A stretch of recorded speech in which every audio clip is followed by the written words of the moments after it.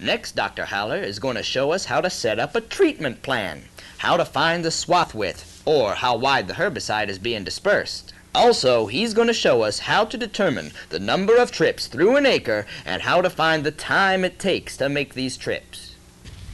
I've already drawn it up here to save a little bit of time, but here is our original outline of the acre.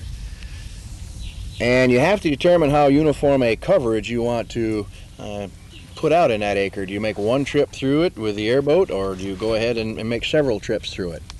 When you calibrate, or actually are in spray operations, you obviously don't go over the same path twice, as this would double the herbicide concentrations in the water. Even though aquatic herbicides are essentially all water soluble, they will diffuse and spread out in the treated waters, but the objective of good herbicide application and calibration is to spread the herbicides as evenly as possible.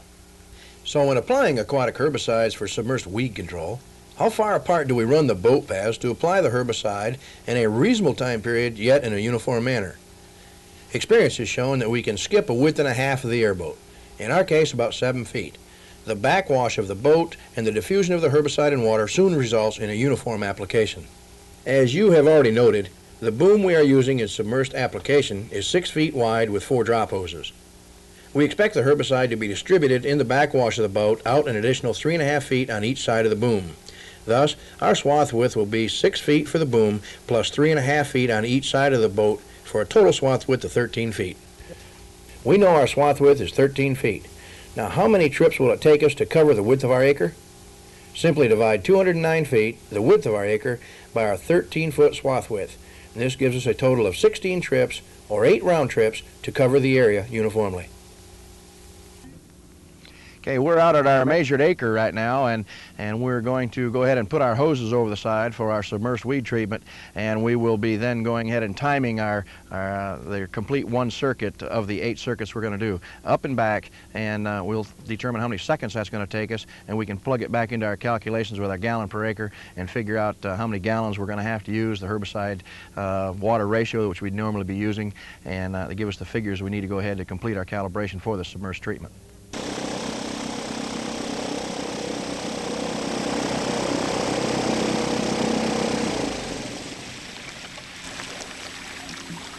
Excellent, good steady speed. Everything worked really well there. I think we got our width just exactly right. And our timing on that was 1 minute and 22 seconds. It's gonna 1 minute 22 seconds is 82 seconds. So that's what we'll use in our calibrations and in our calculations.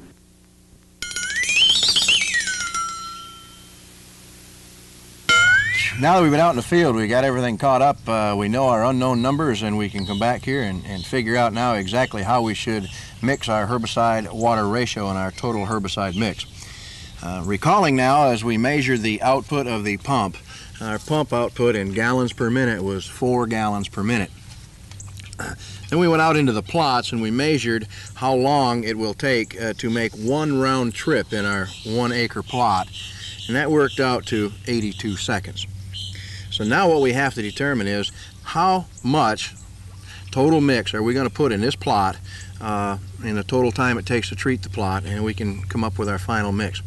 We come back up here, and our time that's going to take us to treat, it takes us 82 seconds to make 1 complete round trip. And the reason we did a round trip was in case the wind direction was either behind us or in front of us on one of the trips. So we do 8 of them. We already determined, because of our spray boom and the way we're going to do it, it's going to take 8 round trips. So we multiply 82 seconds per round trip times 8 round trips. It gives us 656 seconds. Now we need to determine how many minutes that is. So we'll divide 656 seconds by 60 seconds in a minute. It comes out to 10 minutes and 56 seconds, or let's round it off to 11 minutes, to cover the entire acre. So now we know the 2 things that we really needed to set out to know. That is our pumps in gallons per minute and how many minutes it's going to take to treat that acre. So let's go over here and figure out, all right, how much total mix do we have to have in the tank? Well, at 4 gallons per minute, and it's going to take us 11 minutes to cover that acre, that comes out to 44 gallons of total mix per acre. So that's the total amount we're going to put out, and it's going to take us about 11 minutes to cover that acre for the hydrilla or the submerged weed treatment. So our herbicide, then we go to the label, and of course we've already read the label, and it says we need to use 2 gallons of herbicide per acre. So all we have to do now is take 42 gallons of water plus our 2 gallons of herbicide, and that gives us our 44 gallons, and that's what we'll mix in the tank right now, and we'll put it out uniformly in that acre, and hopefully when we make our 8 round trips, all of our herbicide runs out as we make that last trip, or that last run by that pole. All right, let's remember now that things may not come out perfect, and of course we're using water for our calibration. We're not using any herbicides in that total mix.